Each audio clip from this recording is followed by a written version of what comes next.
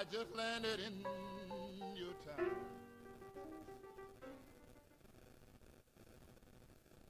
Hello out there. You are listening to KPCA LP, Petaluma, California, 103.3 FM. You can reach us online if you aren't right now at kpca.fm and by email at kpca@pca.tv. If you'd like to reach us via snail mail, you can get that at P.O. Box 2806, Petaluma, California, 94953. I am testing all of my equipment right now, so I'm going to actually test the audio while we're at it because we're learning as we go. I also wanted to take a second. So a lot has occurred since my last show, and so I want to address some of those things here. Prior, so we experienced some pretty significant fires in Sonoma County, and it wasn't quite covered on the national news in a way that I would necessarily appreciate. So I just want to take a moment to recognize all of those who were first responders, volunteers, and professionals. I think that's an often forgotten population because they may not be volunteering their time, but like all the first responders, they're doing a great job. And that goes, to all hospital staff and anyone else that was greatly affected.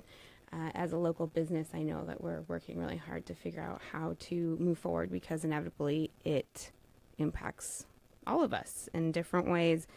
So I just want to take a second to react to that. Again, if you're on my live Facebook feed, that's where I can take questions during the show. And you can find that at the DG the 30-something page. And that way, that's how I take all my questions. So let's get into it. Because it's been a couple months since my last show, I did want to review a few things. I wanted to reintroduce myself because I realized that many people don't actually know about my past and why I'm doing this show. I think it's really important, and it speaks to why I do this show. So, again, I started working for the Sonoma County Public Health Department when I was 19 years old. So that was quite some years ago. I can't do the math. 12 years ago. Just told you my age. Obviously a 30-something. And from that point, I knew that was kind of my path in life. So I spent a lot of time working within county and government agencies. Throughout my career, I actually did disaster relief in Santa Barbara during the fires there. So it was my inclination as soon as the fire started here to find somewhere to go. And then I moved on to get my undergrad degree in psychology, but I could not really choose a major. So I chose, I changed it 4 times. I think I went from biology to biopsychology to biz econ to psychology. So I had a very diverse education.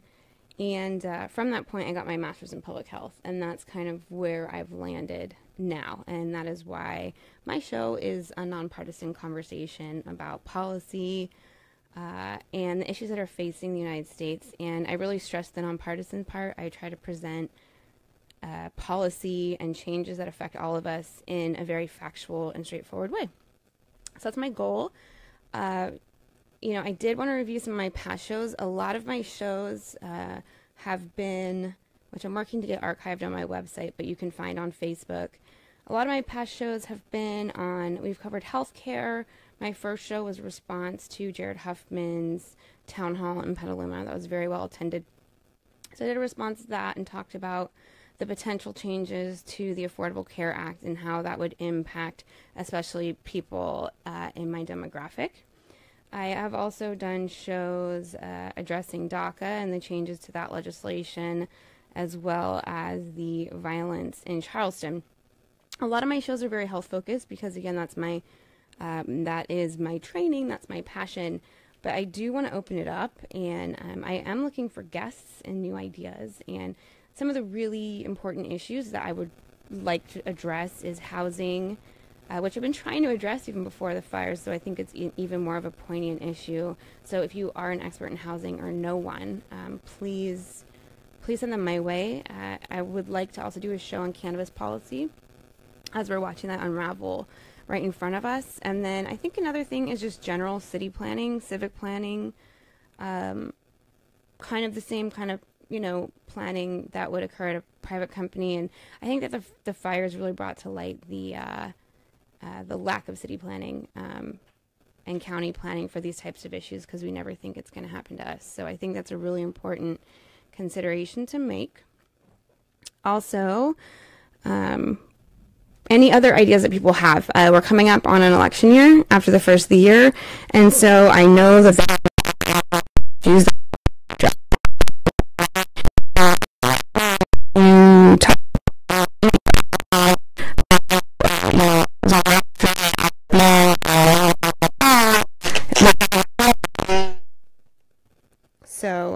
sorry, it looks like I'm having sound issues on Facebook. Is anyone else having sound issues on Facebook? Maybe there's just a delay. So anyway, let's get into it. I can't figure out why it's playing back. So let's get into it. I have a few different topics today, and I wanted to start with one that I think that a lot of people don't know about. It's called the Champion Act. And that stands for the Community Health and Medical Medical Professionals Improve Our Nation. The federal government loves really long names for things. So it was shortened to the Champion Act. I thought it was very catchy, very quirky. So I wanted to talk about basically this act and how it can potentially impact the entire nation. So this act improves certain public health services. What it does do, it extends the community health centers and National Health Service Corp services. It is an extension for the Special Diabetes Program, SDPI. For those of us that are in the industry, that's actually one of the grants I manage right now. So that's a good thing. And it improves family-to-family health info centers. I would love for someone to define that for me, because I'm not really sure what that is. I know what a health center is. I think perhaps they're getting at community resource centers, but I'm not quite sure what a family-to-family health info center is. So if anyone knows, let me know. And I should start by saying all of this information was taken directly off of the United States government website. They have, because this legislation is still in process, they basically give reports by committees based on it. So all this information is coming directly from the report that was presented to and will be presented to the Senate and House Representatives. So, and then it also extends the youth empowerment program. Admittedly, there probably is more information about all these things, but I didn't want to get into a 3-hour lecture in an hour-long time.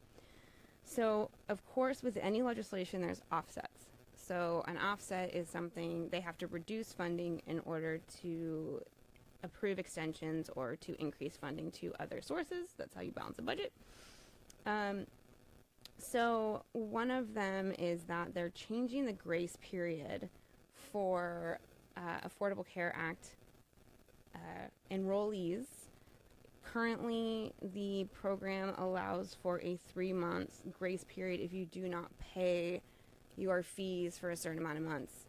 They are reducing that to 1 month federally, unless the state itself has a different law dictating a different time period for that. So I'm going to get into my analysis of all this at the end, but it seems like a very small change, but they're basically, in my opinion, turfing it off to the states to make the improvement, and for the most part. And then again, those states that already have a law intact, that will be upheld, but federally it will only be 1 month. The analysis says that this is to avoid confusion, abuse, or waste by aligning grace periods to Medicaid and Medicare. So it's predicted that people will be less confused if the deadlines align with Medicaid and Medicare. I personally, as a public health professional, didn't even know that that was in the legislation, the specific grace period. It makes sense, but I didn't know that was in legislation. So that's the first one. They want to reduce funding to the Prevention and Public Health Fund. I've seen stats that are up to, it's a reduction of by 75% of the budget over a certain amount of years. And that fund is administered by Health and Human Services, and it actually supports a very large amount of prevention programming nationally, mainly through grants to several different agencies. So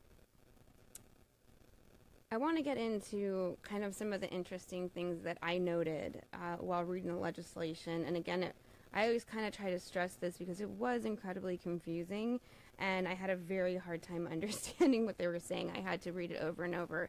And again, I was reading committee notes based on the drafted legislation, so there's still processes that have to go forth before it's in full legislation. Think of the little Capitol Hill scene, and I'm just a bill. So it was reviewed by the Committee on Energy and Commerce. And, you know, while I know a lot about government processes, I found this to be a very interesting fact. I didn't quite understand why this was the committee that was reviewing it. And I was kind of curious to know what background they would have in a public health realm. Don't get me wrong, there are energy people, especially green energy people, that do have some sort of a public health background or an understanding of it. But I just found it to be really interesting that this committee was who reviewed it. Again, the Energy and Commerce, and that's where all the notes came from. And, you know, some of the major issues is the significant reduction to the public health fund. That would impact a lot of people. And, you know, I made a note that the public health fund is actually administered by Health and Human Services. So again, I think this kind of touches on, I know it touches on the disconnect between policy making and operations of programs. I've been talking about this for a long time because I believe in inside-out creation of policies where you think about the operations and how it's going to be implemented and then address the policy development around it. Unfortunately, that's not how our system works. It's more outside in, so we develop the policy and then push it to the people on the ground to figure it out. And that's been my experience working in government, is that's very often is that the legislators have one idea of how the programming is going to work, but it doesn't actually have a grounding in actual program operations. So that was a very interesting kind of point that was made. I do want to say that this was already passed through the House of Representatives. So this is already moving through, and again, I feel like I haven't really met anyone that has heard about this unless you are really involved in the public health side of things. So basically, this is a very flawed bill because we need our health centers and we also need our prevention fund, and we also need to make sure that people have extended access to health care, whatever that looks like. And there's something really interesting that this legislation does. In my past shows, I talked a lot about microaggressions of the current House and Senate at the federal level, is that it seems like they're implanting very small, what looks like small changes from the outside into legislation, which could potentially have a very significant impact. And again, we see that across a lot of legislation. And unfortunately, these details are pushed under the carpet. So things like this, my last show was on DACA, and a lot of people were protesting the changes, but they didn't actually know how that came to be. And I think I even said that when I did my last show, I had to read the legislation or the memorandum about the legislation at least 10 times before I could even bullet point it and kick it back. So this one was a little bit more straightforward to me in this form. So personally, it seems like, yes, we're increasing access. I brought up my public health training because I did a lot of research in the area of access. This is kind of an old school opinion. I think I graduated school 7 or 8 years ago, so even when I was in there, this was an old school opinion that sheer access improved health outcomes. And that's just not true, because you can have direct access, which is important. It's definitely an important piece of it. You need to have access to health centers and medical professionals. But beyond that, you have to have a way to access those services And you also need to want to access those services. There's a lot of barriers to access that are beyond the physical distance of a clinic or a health center or a hospital. There's a lot of cultural, social, religious, fear based issues, especially after DACA. The DACA laws were changed. There's a lot of fear around people accessing services that are provided by the government. So, my prediction, perhaps a little early, is that this extension of community health centers, while we're reducing the Prevention and Public Health Fund, is to, I don't want to say this, I don't think it's a partisan statement, but is to push Big Pharma. Because if people aren't being provided with the prevention services, which have shown statistically to actually make people be well and make the changes that they need to be well, we're then going to keep them sick. That's been my public health opinion for quite some time. I think that, and I have just on my paper, like decrease in prevention services keeps people sick. And we've seen that throughout our history. And I think I talked a lot about this in my first radio show, just about how prevention is key. And I guess the major thing for me, and I always have to take a step back because I am a public health professional, but I don't understand intuitively how funding prevention services, and again, all the data is there,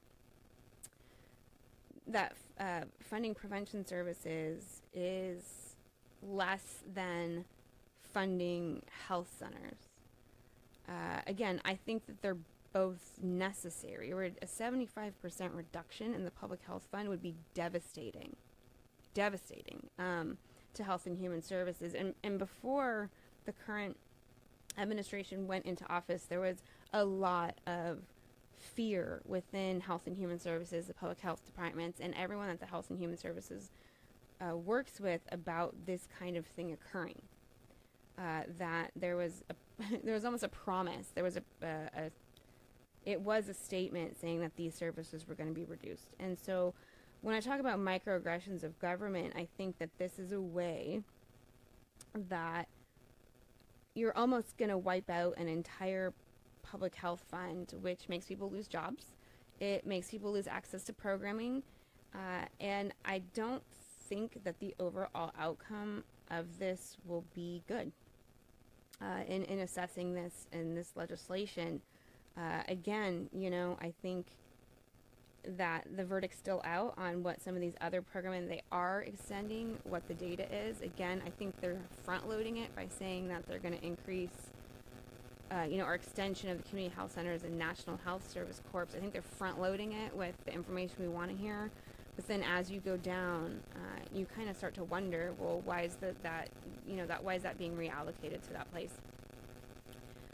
So I have a lot of questions about that financially, and again, I talked about it when I did my response to the Jared Huffman show, is that the reduction in ACA, I think within Sonoma County it was even predicted, and correct me if I'm wrong, I think it was predicted that we'd lose 40% of the workforce in that sector. That were strictly hired based on the ACA changes. So we're talking about, advocates that have been hired, enrollment officers, were their titles, all the people that are working to enroll people, all those jobs were created by ACA. And so I feel that the same thing would occur if the public health fund is reduced by the significant amount, is that a lot of people would lose their jobs and a lot of people would lose access to necessary prevention services.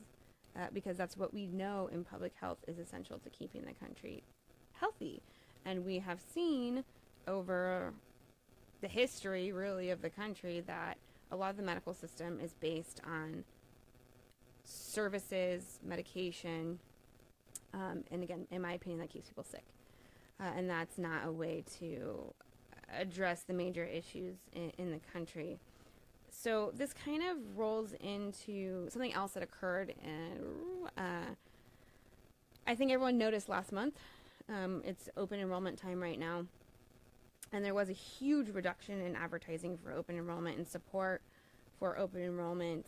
I'm not sure what I think it actually. I think I actually saw a statistic that backfired, and that even more people enrolled because again, I would suggest it's a lot of the power of social media and people being able to reach in many different outlets. And so they were able to get the word out that open enrollment was occurring. So what people noticed in 2018, that all premiums went up an average of 30%.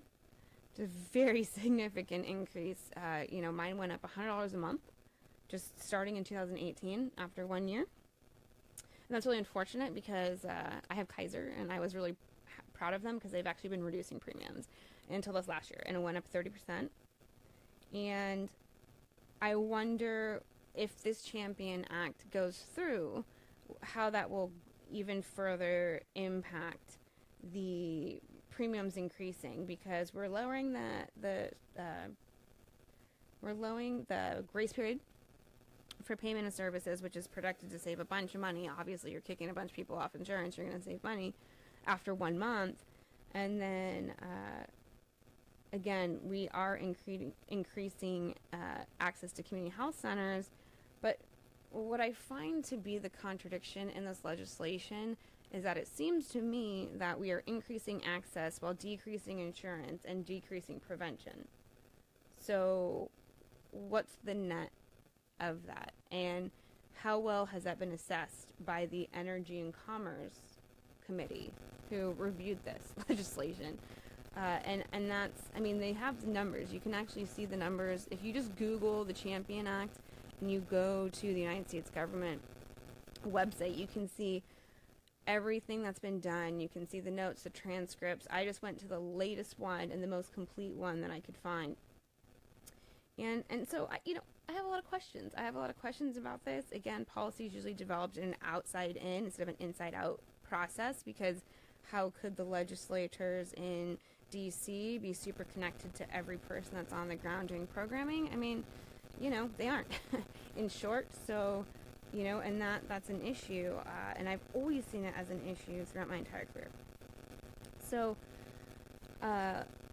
I'm going to completely change gears, and actually it's going to come full circle. We've had a lot going on in the country lately, and so it's been very hard for me to kind of identify where I should spend my time. So I'm just hoping that I'm able to kind of bring it back home full circle. But I do kind of want to change gears.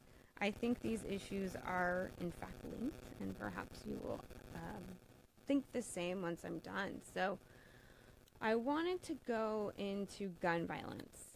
I stray away from saying gun control because it usually has a very charged reaction among people. So I am going to not use the word gun control.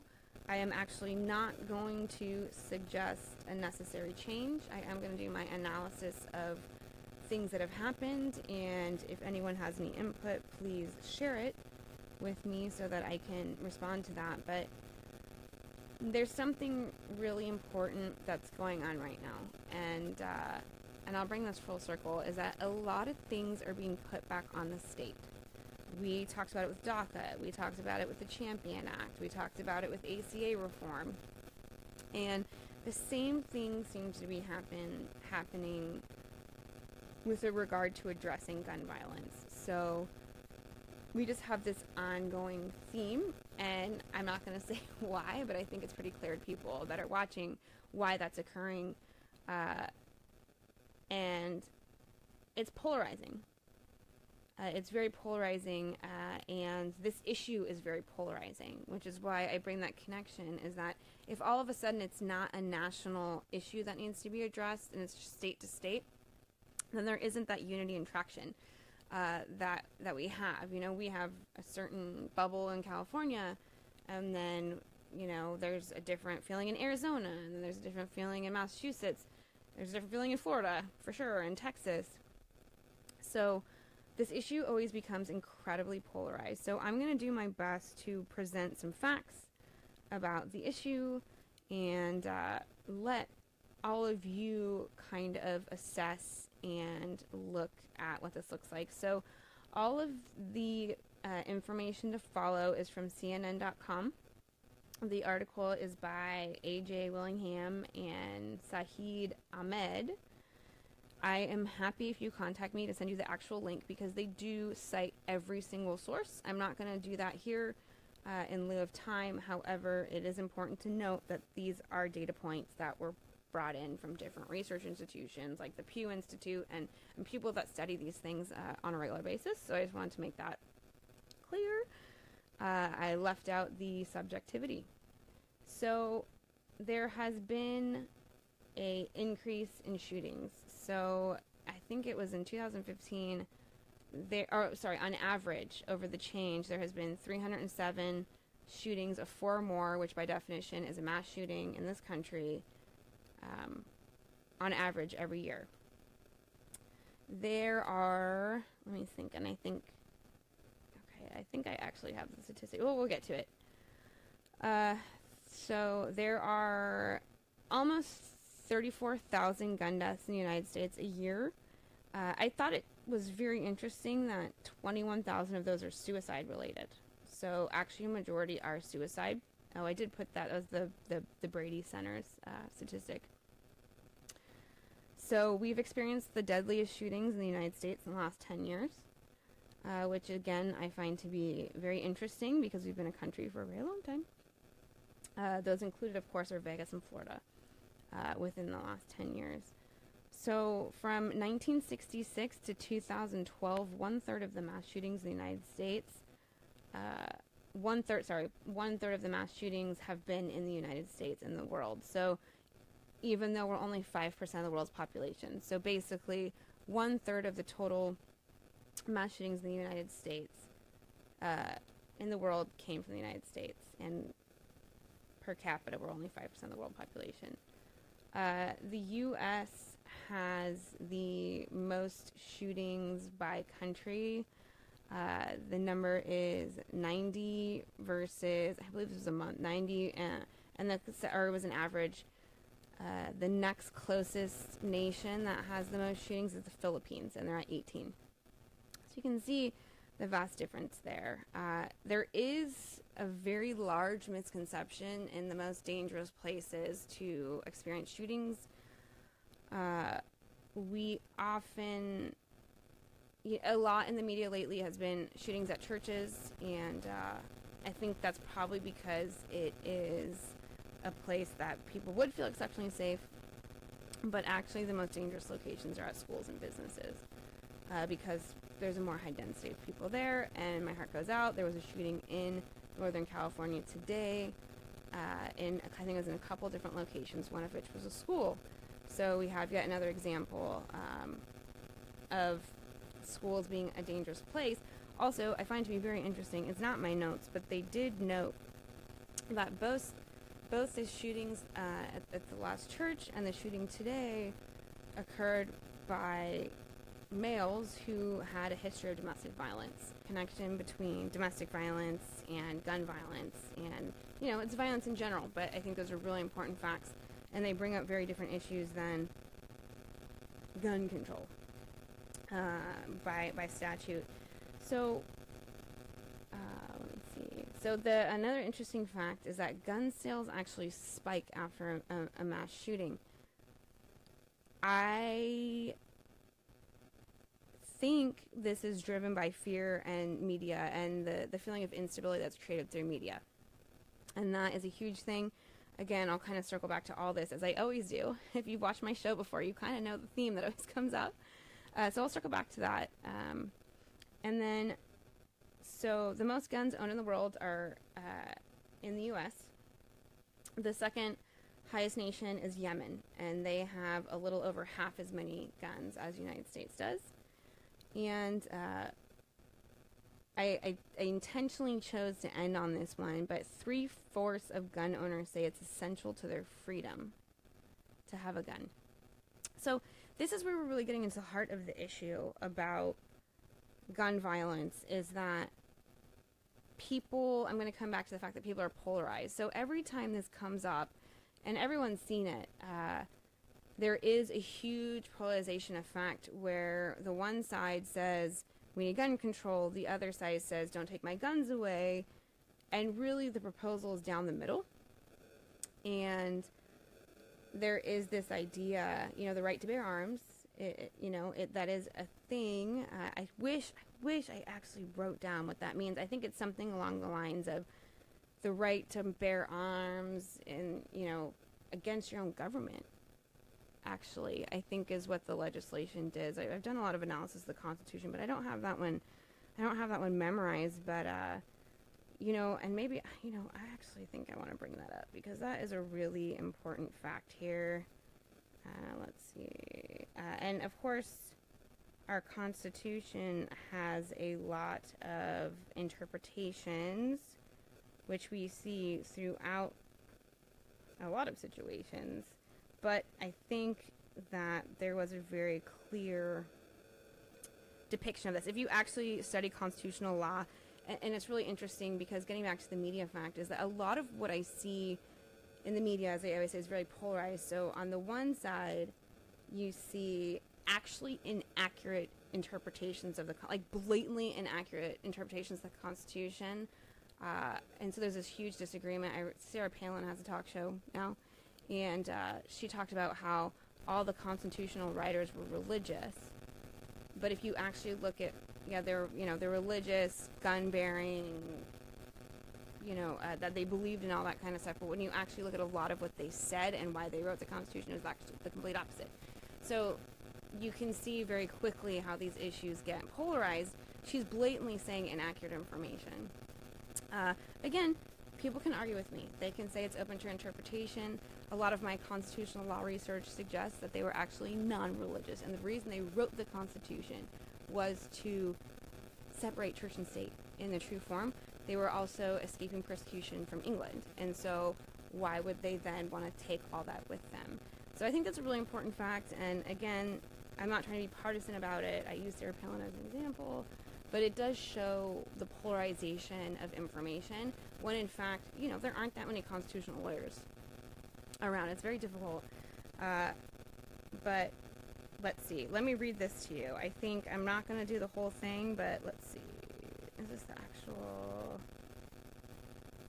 I don't want all the history. I want what it actually says. Okay. A well-regulated militia being necessary to the security of a free state, the right of people to keep and bear arms shall not be infringed. This is very interesting. I, as the logical person I am, I actually don't know how this is misconstrued, but it's because it's very clear. A well-regulated militia being necessary to the security of a free state, the right of people to keep and bear arms shall not be infringed. I interpret this as the people have a right to create a militia and bear arms against their own freedom.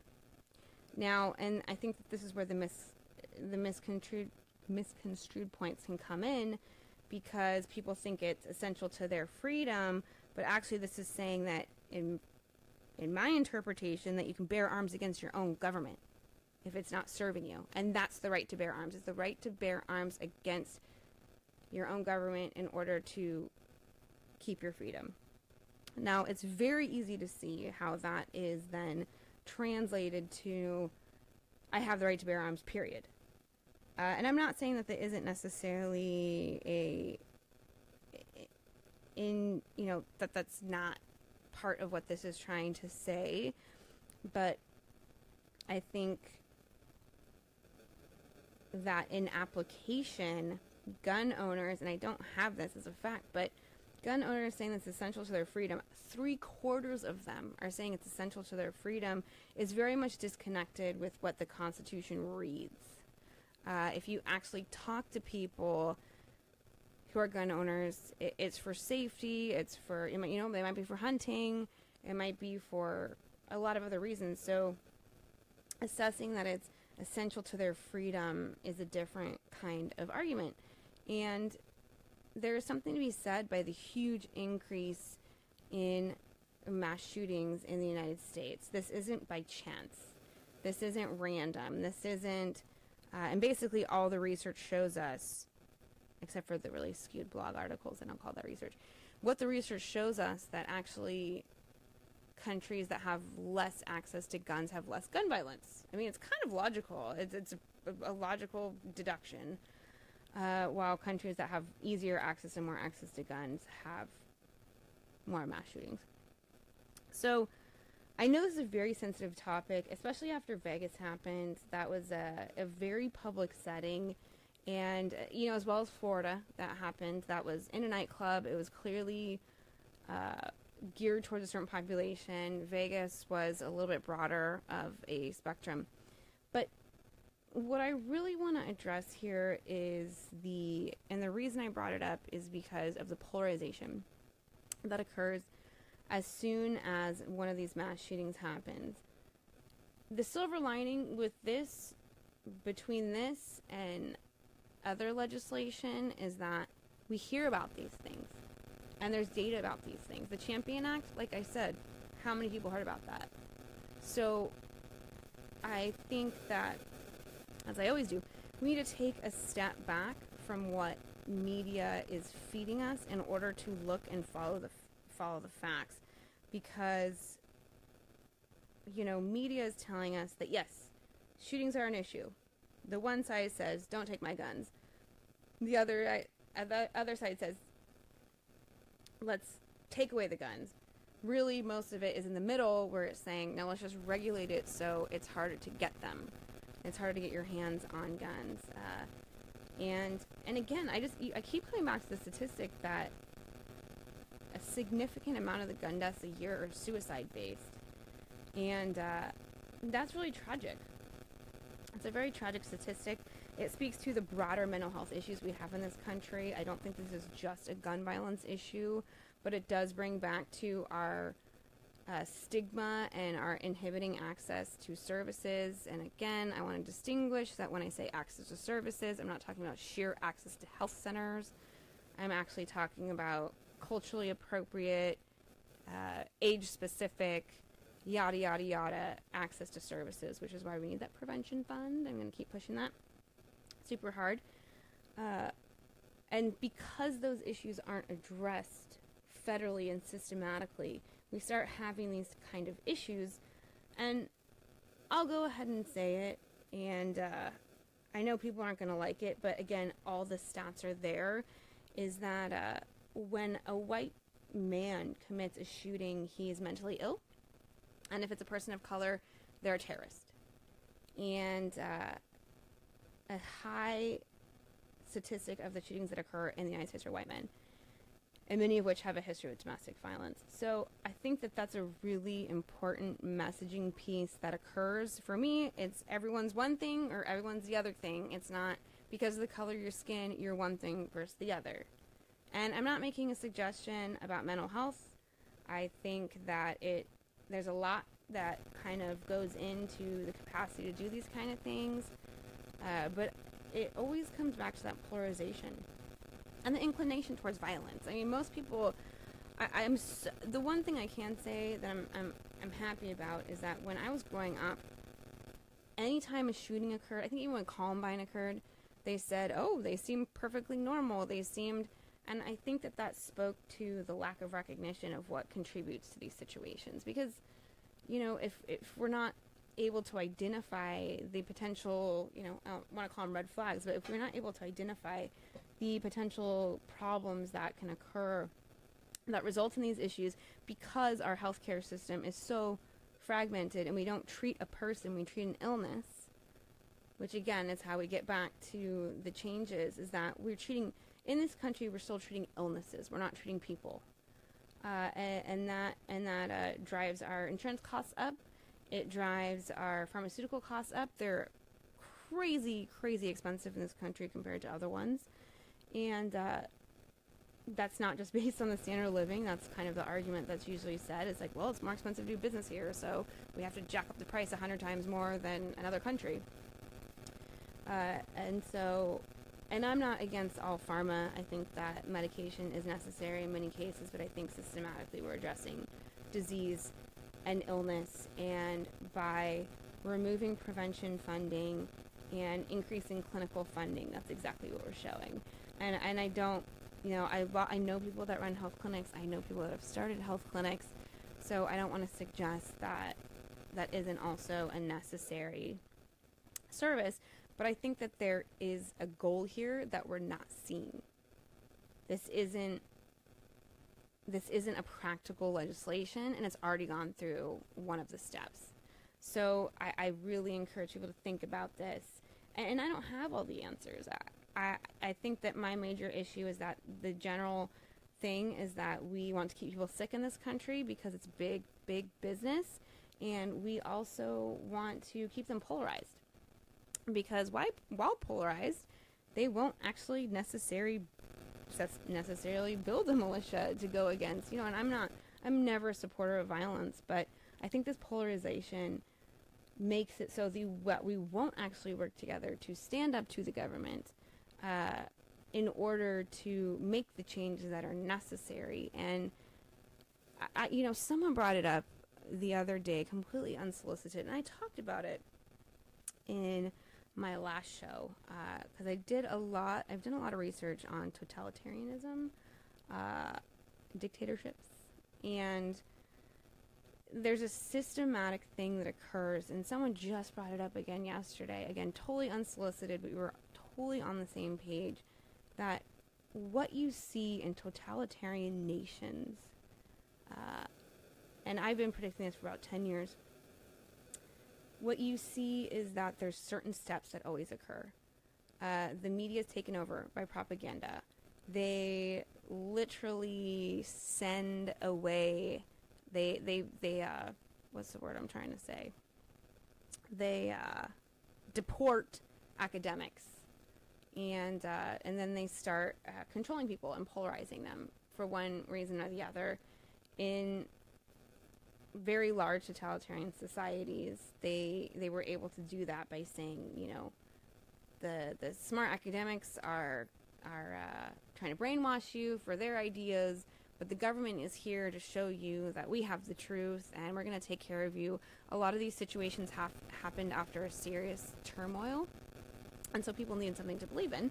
And when you have a very charismatic leader and they tell you what you want to hear, and you're already polarized, and the academics are silenced, and we see this in the current administration, is most everyone that's been assigned to cabinet has little to no experience in that field. Because if you did have experience in that field, you would probably feel differently, because you'd be an actual expert in that field. It's the same thing with medical research or scientific research. I always tell people, look at who paid for the study, because that will tell you the outcome. Hands down, that will tell you the outcome. Who paid for that study? I remember Coca-Cola paid for a study that negated the need for water intake by basically saying that any fluid intake was good for the human body. They've also helped fund, not Coca-Cola, but the larger company helped fund research to say that sugar wasn't the problem and something else was the problem. Okay, well, in correlational science, you can manipulate the data quite a bit. And so I think that when that starts occurring, and it's been going on for a very long time. This is going on for a really, really long time. Like I said, I said, during my DACA and Charleston talk last month, I think this is going on for 100 years, at least. We, in this country, claim to be trying to seek freedom, but at some point, these tendencies of polarization, propaganda, and misinformation started. And this is actually even shocking to me, because I hadn't really made the correlation before that by pushing everything and claiming everything's a states' rights is very polarizing, because we are a United States. And so we have to come to agreement on certain things. And don't get me wrong, I think that states should have the right to choose in certain circumstances. But the example of DACA, the state of Texas and its constituents sued the federal government, saying this was a state right and that they would, take further action if it wasn't rescinded. I think that that's a big misstep that's occurring, and I'm concerned that with a lot of these other issues that are on the forefront are now states' issues, while all this other legislation is going through the Fed that we aren't necessarily seeing And don't get me wrong, I don't think most people are really following what's going on at the state level either. I mean, I live in California, so I live in a very different environment than a lot of the rest of the country. I actually just had my blog, or it wasn't really a blog, it was just a little snippet featured in the Levo League, a Levo League article on where you were on November 8th. And one of the things I said was that, November 8th of last year, where were you during the last election? And one of the things I said was that I wasn't shocked at all. I was devastated, but I wasn't shocked. But it wasn't because a Republican won. I've been unaffiliated my entire voter career since I was 18. I was one of those 18-year-olds that actually sat down, read all the platforms, and realized there was not going to be one that was going to fit with me. So I've been unaffiliated. I stray away from saying independent because during the last election we had a lot of confusion with American Independent versus unaffiliated. So I use unaffiliated. That basically means you do not choose a party. As a side note, you did not have to register as a Democrat to vote in the Democratic election last year. That's a huge misconception. In the prelims, you cannot choose to vote on the Republican ballot, but you can choose to vote on the Democratic ballot or on an unaffiliated ballot, which just includes, for example, local propositions or local policies that are nonpartisan. So, and I just saw a post the other day that someone said, I'm really disappointed I registered as a Democrat to vote for Bernie Sanders, and that wasn't necessary. And I think it's a really important identity thing in order to establish. So in that response, I said that we had over 10 years of signs that this was going to occur in this nation, and I think across the board, the majority of people in the United States agree that the current legislation is not working. I'm sorry, the current administration is not working. I think their approval ratings, someone tell me the approval rating, it's pretty bad. It's pretty bad of the president. So I'm not saying this from a liberal or a conservative point of view. I'm saying this as a majority point of view that this isn't working. I saw Van Jones speak, and I wish I just got his book, and I know people have their personal opinions about his political stance, but what he has to say is very interesting. He's actually doing an entire series where he goes to areas that were primarily Trump supporters to talk to them about why they voted for Trump.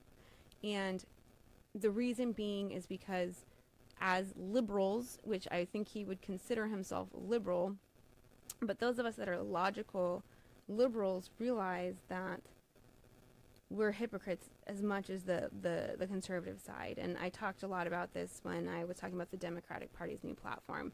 And he said something that was really impactful. And it really made me start rethinking how I speak about different things in my life, whether it's personally or anything like that, is that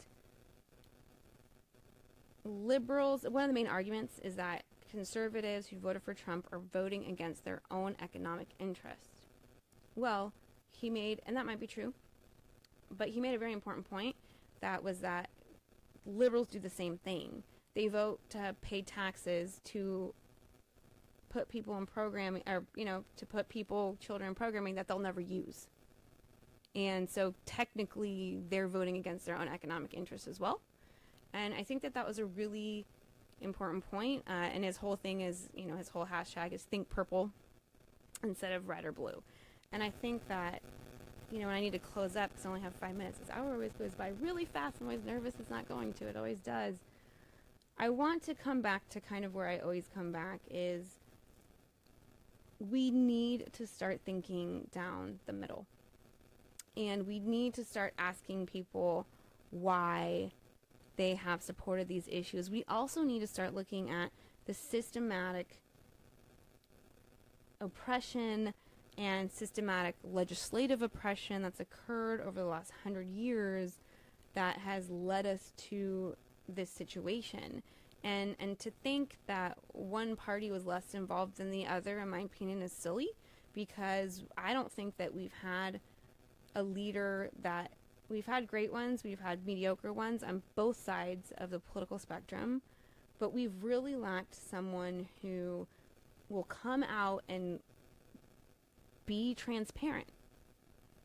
these aren't political issues. These are legislative issues. These are monetary issues. These affect the people's lives, and we've politicized everything to where you just get one view from the one side, you get one view from the other side, and again, media plays a huge role in this, in politicizing everything, but we need to bring it full circle and realize that we as the people, to give a cheesy pep talk, we as the people have ultimate control over this situation.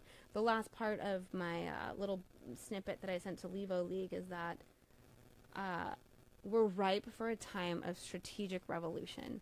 I don't think it's going to be a revolution that looks like anything we've ever experienced before, because it has to be across the aisle, it has to be nonpartisan, and it has to be looking out for each other. And, you know, maybe it's my pie in the sky idea or my age that makes me want to believe that this is possible, but I really do think it is possible. We need to address these microaggressions that both the states and the Fed are making that in general will hurt people, and start to understand that this isn't just about any individual family. And that's why, again, you know, we're all voting against our own economic interests, and we're doing it for different reasons. Sometimes, again, on both sides of the spectrum, sometimes it's for others, sometimes it's for ourselves. But either way, we need to stop having this conversation. We need to stop calling names. We need to stop doing all that. It's non-productive and it's polarizing. And don't get me wrong, like, I have very strong opinions about certain issues that I won't, you know, like my whole commentary about the terrorists versus the mentally ill. And I think, you know, yes, the president addressed that the last shooting was someone that was mentally ill, but again, I don't find that to be a solution to the broader issue and how we message things. That's probably an issue with all of these people that have the capability. They have something wrong. They have some history of violence. They have some PTSD. They have whatever it might be. I'm not a psychologist. I'm not a psychiatrist. I'm not going to sit here and psychoanalyze people that do commit these crimes. So why not just say that there's an issue here? It has to be addressed. It's not an individual issue. It's not just about the individual people that have done these crimes and their issues. This is a systematic nationwide problem. And a lot of the legislation that's gone through over, like I said, the last 100 years has affected this. This isn't a new issue. And by making it a new issue, we are again being polarizing. Instead of saying this has been an ongoing issue throughout the culture of the United States, maybe from its beginning, maybe in the last 100 years, but we all came to this country, most all of us, besides the native people that were here already, we came to this country to escape persecution. And somehow, over the course of the United States history, we now are persecuting each other. And we have created a system where certain people have more rights than others, even though we all were immigrants to this country besides, again, the native people that were here. So how then can you rationalize saying, well, I'm better than you, I've been here longer, or, you know, any of those kind of issues? And again, I don't think that people inherently want to see bad done on others. I think that the media and fear and propaganda that we're all living off of on a daily basis has made it fuzzy. It's made us not able to actually translate the information. And again, I hold the media solely responsible for this, and the government. The lack of transparency and the lack of honesty that comes through the media, and the severe amount of bias. I had this debate with someone that said, well, those wacky conservatives just sit around and watch Fox News all day, and it's biased. And I had to say, well, CNN, MSNBC is just as biased in the opposite direction. So, you know, that's why I don't watch the news. I only will read the news because I can pull out as soon as I sense a bias, and I will. And that's why in my show I go directly to the facts, and I want to present the facts. I don't have all the solutions to these issues. These are very, very complex issues. And because of the lack of transparency in government, the federal government keeps so much information from us. I'm sorry. I don't care what side of the spectrum you're on. That's a fact. They do not want people to understand what's going on, and they are passing all this legislation that we don't even know about. So again, I only got 1 minute, and I want to respect the amount of time that I'm in this time slot. So I'm very happy to continue this conversation. Like I said, I'm looking for people for future shows. If you want to talk about something that I have talked about before, you want to talk about something new, please let me know. Again, you are listening to State of the Union with DG the 30-something on KPCA LP, Petaluma, California, 103.3 FM. You can find us online at KPCA FM, email kpca@pcatv, and if you want to try to reach us in snail mail, you can send anything you'd like to P.O. Box 2806, Petaluma, California. Thank you for the time.